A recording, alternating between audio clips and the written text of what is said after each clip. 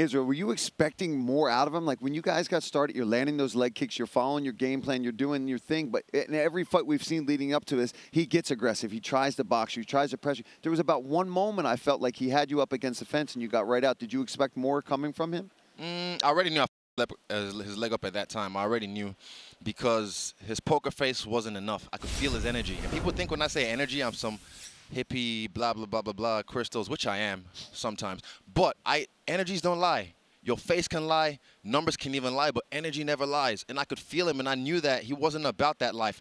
When I pushed and pulled like the ocean of, the waves of the ocean, it just didn't work. And I was like, I know he's not doing the things he wanted to do. So, yeah, I just felt his energy. I knew, take my time. I'm fit, and I could feel him gassing. I looked in the corner in the end of the first round. I could see he's sitting down, and I was telling my coach, yep, breathing into my diaphragm, not breathing into my chest, and I could see him, and he started doing all that and waiting. Exactly, yeah. I told you, do the same Romero tried to do, and I had the master plan for it. So I want to watch it again. I want to go back and watch. Do I have a replay? Play it again. I just want to. I'm sure you're going to be seeing plenty of the highlights of this one. And at what point, I mean, when you landed that head kick, were you surprised he was able to take it? And did you know that that was sort of going to be the beginning of the end for you? He was slow, bro. Honestly, he was slower than I thought. Like, because the highlights, I'm faster on TV as well. But in real life, I could feel him. He was slow. When he loads up on his kick, he hit me in the ribs twice. Man, nothing. I ate that. He didn't touch me on the face once. Still pretty. And looking good, man. I could see him, man. Everything. And I cut him, and I was like, you have a little something, a little spot over here. And as my skinny shins, sliced him open like a katana blade. Let's talk about 2.5 years ago, February of 2018, in Australia. That's when you break into the UFC. How would you describe this run that you've been on? 9 fights. It's happened so quickly, and yet you're such a bona fide champion. I said it. Y'all must have forgot. Y'all must have forgot, like Roy Jones, man. And that's one thing. Shout out to Teddy Atlas. He was the night after the weigh-ins, I happened to just be scrolling on YouTube, and I saw he broke down the Gastelum fight, and I was like, ah. And I played it at first, and I was like, hold on, let me play the fight. And I queued it up, and I was watching it. And to hear someone who was that vetted in boxing watch my fight and talk about my striking, I was impressed with what he was able to notice, the traps I was setting, but also some of the things that I wasn't doing. He compared me to Roy Jones and Ali and some other greats in the game and what I'm doing.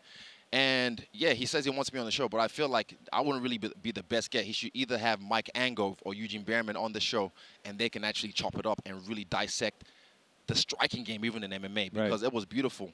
And, yeah, I don't even know what question you asked. I'm just rambling. Obviously, that's okay. You're the champ. Obviously, you have been confident the entire time, and certainly were confident that you could end it before the 5 rounds tonight. But did you expect it to just go into the second round? How did you expect this fight to unfold? Round 1 or round 4. That's what I thought. I thought I would just slow cook him. But then by the second round, I knew his leg couldn't push up. He couldn't bridge. He never really bridges anyway. And I told you, he only fights human punching bags. Guys that just, oh no, oh. And they just let him unload on them. I'm like, bro, I'm not, do I look like a punching bag to you? I'm not fat enough. I'm skinny, bro. Israel, City Kickboxing, this team, these warriors you came in here with, your team was riding with you tonight. How important is that as a man, as a fighter, to have these guys and have your back and just that bond that you guys have coming into this fight this week in particular? It's unmatchable, to be honest, man. Like, we locked down in the gym. That, I told you guys, was the catalyst. Unfortunately, some of my teammates couldn't get it done because one of them didn't make weight, their opponents. Yeah. And I'm telling you, man, USADA or whoever we need to talk to, 30% is not enough because these guys will take that cut just to get a win. You know what I mean? These guys will take that cut just to get a win, and it's not enough. We need to make it 80% or 90% of your purse goes to your opponent, no matter what level you are. Even if you're making $5 million, 90% of that goes to your opponent. I guarantee you people will make weight. How about a message to Jon Jones, who was watching along? He was active on social media tonight. What did he say this time? What did he tell I don't know what he said specific to you. Obviously, he had his eye on the 205-pound title fight before yours. But your thoughts on Jon Jones? You've been kind of talking about that. As Jon Jones, this is about me tonight. You see this? I'm a champ. I'm a champ, and I'm building my legacy. Understand that. And I'm doing everything. Like I said, Anderson Silva was the reigning king for such a long time, doing his thing. A little show here at 205, off back. UFC 101 goes on there, does the matrix, boom, and then go back to middleweight. I'm doing my thing. I'm living my legacy according to me, and no one is ever going to force me to move my hand.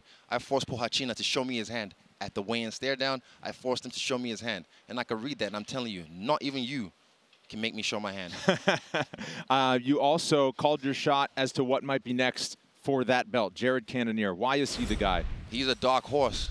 Beautiful dark horse of the division. I love his style. I love his revamp, his resurrection at middleweight. I like what he's doing. I really like what he's doing. And I said, I've already whooped Robert Whittaker, so I can do it again if you want for a third time because I knocked him twice, knocked him out twice in that first fight. But if Jared Cannonier gets it done against Robert Whittaker, I want him next. It'll be an honor. We'll do that. Naruto and Sasuke. He knows.